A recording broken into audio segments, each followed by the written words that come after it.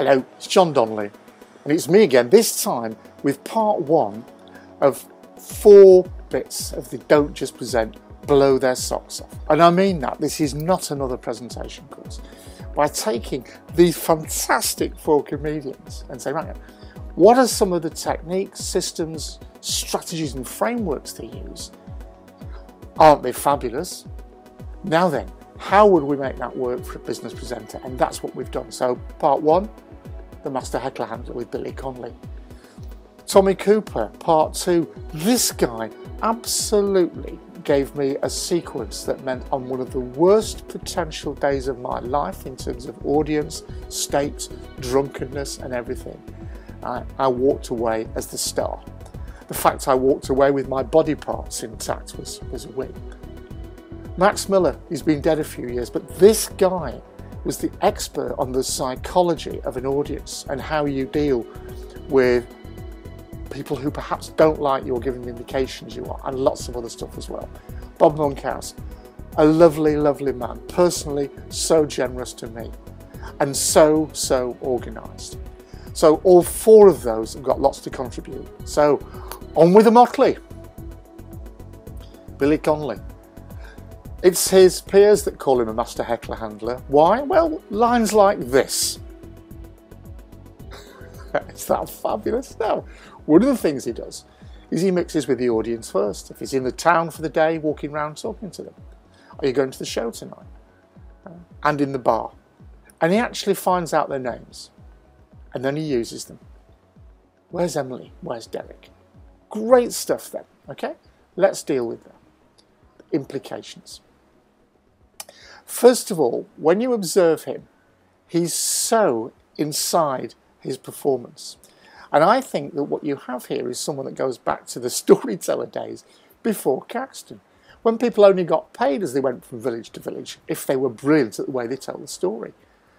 So for the psychologist amongst you, you will recognise that they have to be visually very powerful.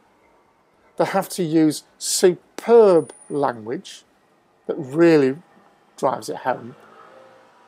And they actually have to be inside and live and have a feel for the jokes. And you're looking at all 3.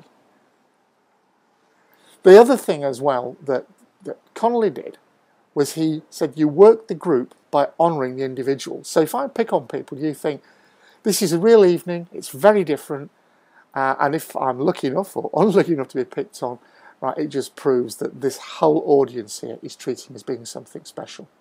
How interesting is that?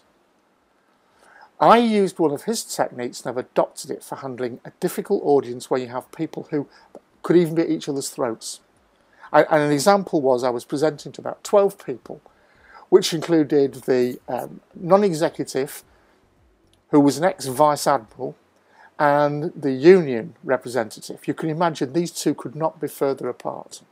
Inevitably, one of them asked a question, and I used the Connolly thing. I went over to the other one and said, I'm not going to duck this question. I'm going to answer it honestly. And you might not like the answer, but I hope you appreciate the honesty. The implication being, of course, is that when you ask a question, you'll be treated to the same way. And it works a dream. Most conflicting audience. Loads more to learn from Billy and the others in the webinar. Oh, and it's free. So, it's with you a little bit. JFDI. Just bleep do it. I've got a free webinar which I hope will really help you tailor, ask the questions that you need and make it work for you. And all 4 of the videos feed that workshop.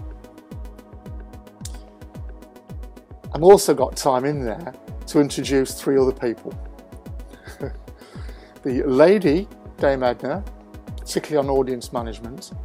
The wonderful Bob Hope, that's him in his cowboy get-up in a fantastic film called Son of Paleface. And the very, very different vaudevillian Ken Dodd with some other great lessons. And now,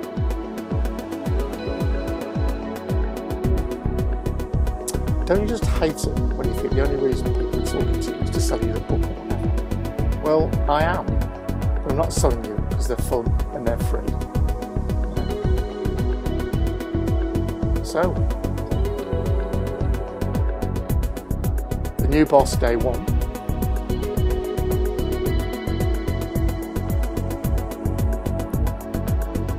Absolutely perfected in the most difficult circumstances. So even if you've been parachuted in and are perceived as being the enemy, this one has got some drop-dead gorgeous techniques. This isn't the right name for the workshop, it's so much better than this. It's the applications of much better questions. And the three that are on the video are turning great leader out even in a crisis, really motivating the team, and questions that aren't in the sales book. And again, it's a free webinar and at least one video on that. It may break down into 2 or 3 parts. So that's the 3. You've seen part of one of them with Connolly. These quotes aren't the best according to other people, but they're my favourite. That first one was from Alan Wren, who at the time was the chief executive of the biggest divisions of Dixon's. The second one was from Dara O'Brien, and he said, "It's not original, John. Somebody used it about me." Never the same old, probably one of the best non-exec chairmen in the UK, Sir Ian Peacock. And the last one was at a conference, and it was the chair, and she was one of the most senior business bankers in the UK. I just thought that was wonderful.